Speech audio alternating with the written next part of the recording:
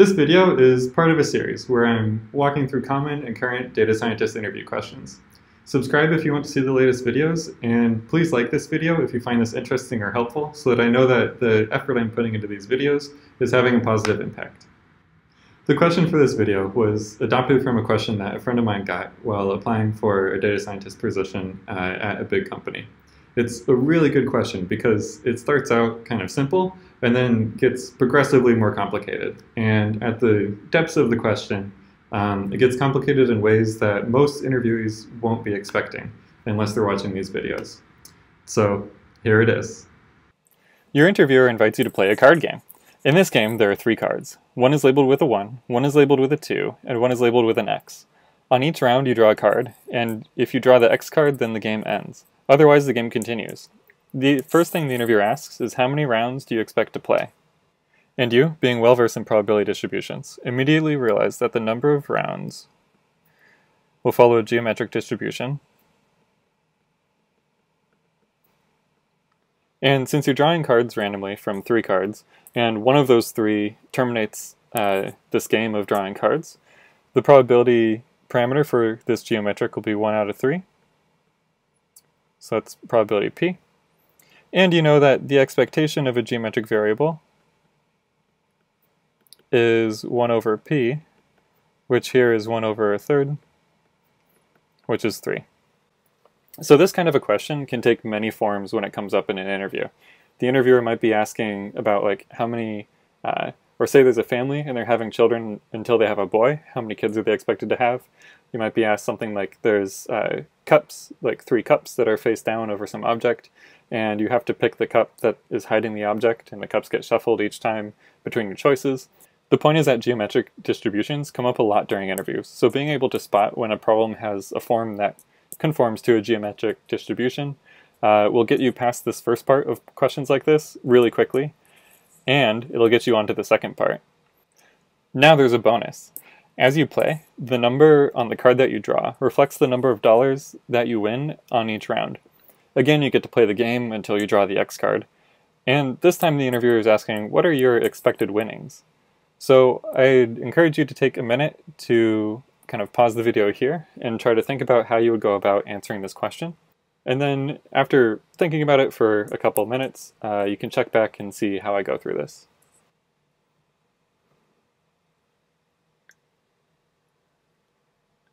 So the setup for this problem is that you're in this sort of system where a third of the time the game ends and you win nothing on this round because you drew the X card. And another third of the time you win $1 because you drew the 1 card and then you return to the game. And a final third of the time you win $2 because you drew the 2 card and then you return to the game to draw something on the next round. So from here, there's a few different ways to solve this problem. The quickest and most efficient is simply taking the expected number of rounds and multiplying it by the number of winnings on each round.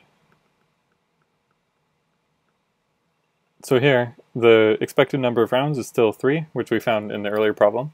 And now the expected winnings is a third times 0, because a third of the time you choose this card, plus a third times 1, because a third of the time you choose the 1 card, plus a third times 2, which works out to 1. That's 3 over 3.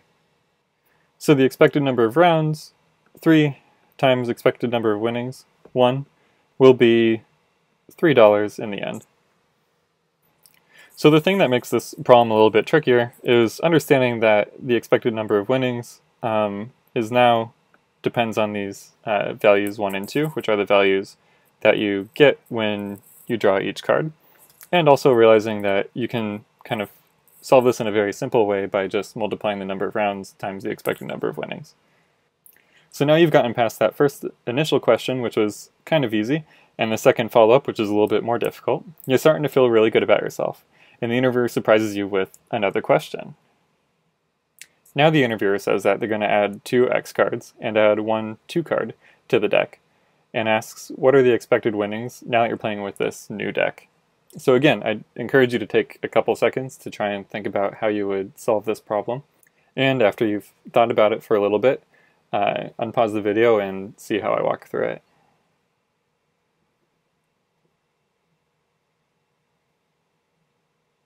So we're still in some initial state where we can draw the X card and win nothing, or we could draw the 1 card and win $1, or we could draw the 2 card. But what's different is now there's 3 X cards and 2 2 cards, and there's still only 1 1 card. So when you incorporate this information, the probability of choosing the X is now 3 out of 6, probability of choosing a 1 becomes 1 out of 6, and the probability of choosing the 2 becomes 2 out of 6. Still with this kind of setup, the solution from the earlier question will work, where we just figure out the expected number of rounds and multiply it by the expected number of winnings on each round. But for the expected number of rounds, the only thing that matters is the probability of choosing this card that ends the process, which is now 3 out of 6. So now expected number of rounds is 1 over 3 out of 6, which ends up being 2. And the expected winnings per round is 3/6 times 0 plus 1/6 times 1 plus 2/6 times 2, which works out to 5/6. So expected number of rounds is 2. Expected winnings per round is 5/6. Multiply them together, and the expected winnings for this game overall would be 5/3. So now I'm going to give a quick recap and kind of reveal the underlying structure of this type of a problem. So in these problems, there's some kind of game state that you're in.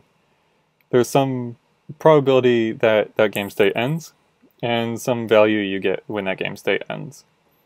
There's also some probability that you get another value and that the game continues, and some probability, call it n because this could be extended somewhat indefinitely, that you get other values and return to the initial game state. And since this ends the process, the expected number of rounds is 1 over that probability that the process ends. And then within any round, the expected winnings is found with an expectation formula where you sum up the probability of the value of an outcome times the value of that outcome over all outcomes. And then what you're expected to win from the whole game, so this is winnings per round, and expected winnings overall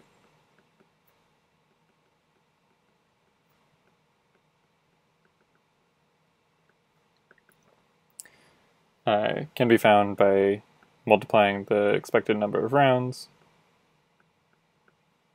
by the expected winnings per round.